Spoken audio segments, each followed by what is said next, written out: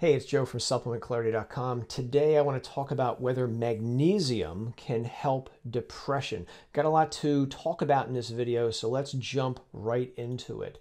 So why magnesium? Well, the answer is kind of simple. Magnesium is important in the body. It's often overlooked, but it takes part in over 300 different metabolic reactions in the body. Many of those reactions occurring in the brain and central nervous system. And then one other point that I think most people don't think about is that chronic stress has been shown in studies to lower magnesium levels. So if you're stressed, it lowers magnesium, and could that play a role in depression? Well, maybe. Let's look at some of the studies. So we've got this report of what they call subclinical magnesium deficiency. In other words, you're getting magnesium in your diet, but you're not getting enough. And these researchers report that as many as perhaps 50% of the American population may be subclinically deficient in magnesium by not getting enough of it in their diet. I think this may also apply to other similar nations as well. So here's an investigation from 2019, pretty straightforward, the dietary magnesium intake and the risk of depression. They looked at over 17,000 people, and these researchers conclude dietary magnesium intake was inversely associated with the risk of depression. In other words, low levels of magnesium mean more depression. That's an interesting observation, but it is an observation nonetheless, because they didn't actually go in and give people magnesium. They just looked at people who had depression, they measured their magnesium, and they concluded that depression and magnesium were related somehow. It's interesting, and again, it does go back to what I said before about perhaps maybe some people having subclinical magnesium deficiency. But let's move on. So here's an investigation from 2013. Is magnesium citrate, that's a form of magnesium, is magnesium citrate effective for pain in people with fibromyalgia?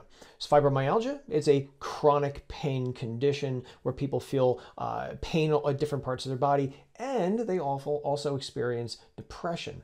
So they give them either 300 milligrams of magnesium citrate, or they give them an antidepressant medication, or they give them both, magnesium and the antidepressant medication, and they do this every day for 2 months.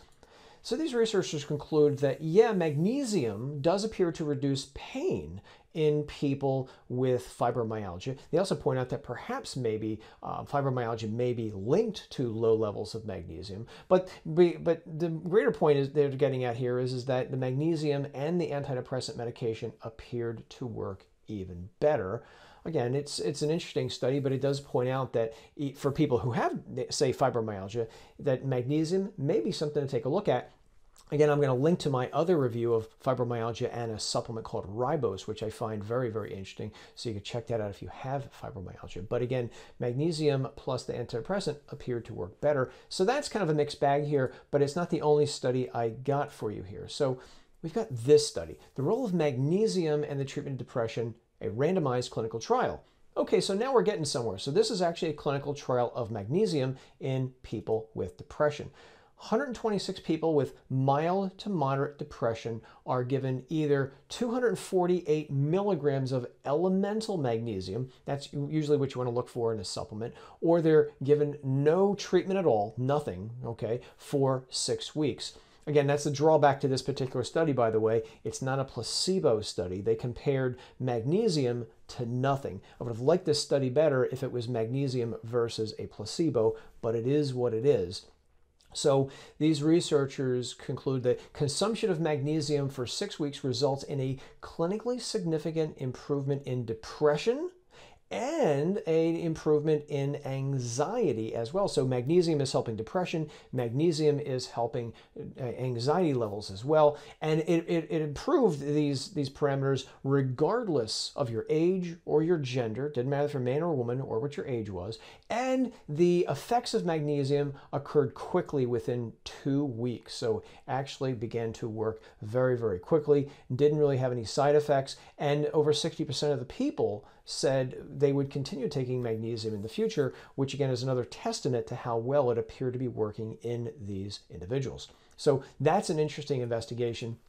Now we've got this study, the efficacy and safety of magnesium for the treatment of depression in older adults with type 2 diabetes. It's another randomized trial. So why diabetes? Well, there is some association between, again, low levels of magnesium and diabetes. That's most likely why they picked this group. So it's a small study, 23 older people with type 2 diabetes, and this is important, they started off with low levels of magnesium to begin with. So they didn't have high levels of magnesium, they had low levels of magnesium.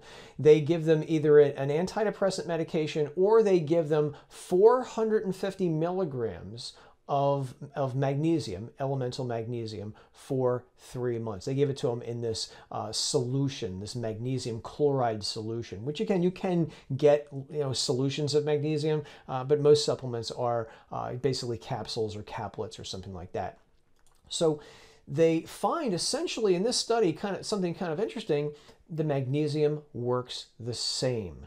Magnesium supplements improve depression as well as the antidepressant drug here is. And this is what they're saying is, in conclusion, magnesium chloride is as effective in the treatment of depression in older type 2 diabetics with low levels of magnesium as the antidepressant medication. So that's really interesting. So it appeared, at least in this small study, it appeared that magnesium worked as well as an antidepressant medication.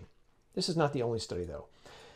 And we've got this study from 2018. This is an interesting study. I was debating whether I was going to include it or not, and I'll tell you why in a second. But in other words, basically they're saying, the title kind of tells you everything. The superiority of magnesium and vitamin B6 over magnesium alone on severe stress in healthy adults with low levels of magnesium.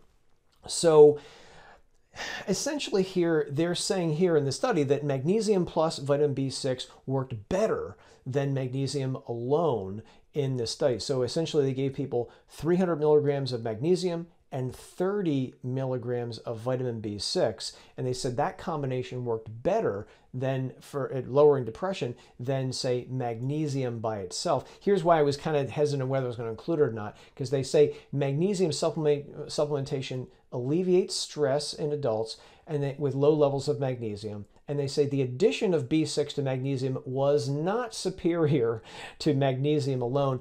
I think that's a typo. I think that little knot is a typo because the study says magnesium plus B6 is better than magnesium alone. And then I read that sentence and I'm like, is that a typo? I think it is, because when I read the study, I really didn't see that anywhere else. So why would, for instance, B6 help magnesium work better? One of the rationales is that vitamin B6 may lead to a greater level of magnesium in the body. In other words, B6 may increase the blood levels of magnesium. So really, it's just not that the magnesium and the B6 are synergistically working. It's the fact that the B6 is helping maybe the magnesium work better. That's a thought, and there is some evidence that B6 does raise magnesium levels. So another interesting study, but it's not the only one I got for you. Then we come to this very interesting paper that I want to delve into a little deeper here. Rapid recovery of major depression using magnesium treatment. This is not a clinical study per se. It's a paper that reports the effects of magnesium on 4 different people suffering from depression. So let me show you these 4 people and let me then show you the results of what happened when they took magnesium. So here they are. I kind of summarize it from the study. You've got these 4 people. You've got a 59-year-old man. He's a manic depressive. He's having suicidal thoughts. A 23-year-old woman, she has traumatic brain injury that occurred 5 years prior to the study, short-term memory loss, and she's had a decline in her IQ, okay? A 35-year-old woman suffering from postpartum depression. She's already had some kids. And a 40-year-old man who's depressed, and he's got alcohol and drug and overeating issues. Dosage. This is important, and I really appreciate him telling us this. So we look at the 59-year-old man. He's using 300 milligrams of magnesium taurate with each meal and at bed. This is essentially magnesium combined with taurine, an amino acid. Notice the same thing down here for the 23-year-old woman. 200 milligrams of magnesium taurate with each meal and at bed. The 35-year-old woman, 200 milligrams of magnesium glycinate, that's interesting, with each meal and in bed. Notice the trend here. And then you got the 40-year-old guy, he's given 125 milligrams of that magnesium taurate, again, with each meal and at bedtime, okay? And it was important, I thought, to tell you this, because if you're thinking about this, they really laid it really out very nicely for people to kind of get an idea of what was going on. Let's look at what happened to them.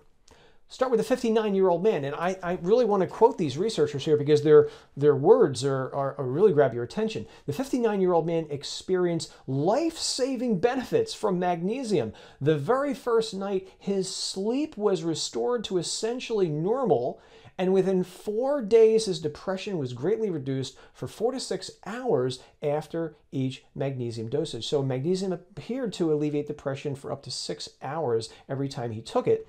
His anxiety continued to disappear. His headaches also continued to disappear. And they also point out, and I thought this was very interesting, in this patient, depression always occurred within an hour of taking 500 milligrams of calcium carbonate a day as a supplement. So something to think about if you're depressed and you're taking a calcium supplement. I may want to look into this as a future video, but that was quite interesting. But the depression went away. It was abolished. As they say here, it was extinguishable. It went away within 1 hour of taking 400 milligrams of magnesium. So his depression got worse when he took a calcium supplement, but when he took the magnesium, it went away within an hour. I find that very interesting. Let's move on to the 23-year-old woman. Again, really interesting results. Within 1 week of using magnesium supplements, the 23-year-old woman became free of depression. Wow, I don't see these words very often in clinical studies, so I thought it was worthy to bring it to your attention. Her short-term memory and IQ also returned. They improved. Wow, I've never heard that before. Again, they point out this had previously been shown in rats. I have not seen this happen in other human reports before. And then they also point out her mental acuity returned nearly immediately upon magnesium, even though her traumatic brain injury occurred 5 years before this study occurred. Again, I haven't seen a lot of research on traumatic brain injury and magnesium supplementation, so I found this very intriguing. We look at the 35-year-old woman suffering from postpartum depression. She didn't have it. There's no more postpartum depression when she took magnesium supplements. And if we look at that 40-year-old guy, he finds himself, they say, free of depression within a week of supplements. His craving for smoking and drugs and alcohol disappear. His ravenous appetite goes away, and he begins to lose weight.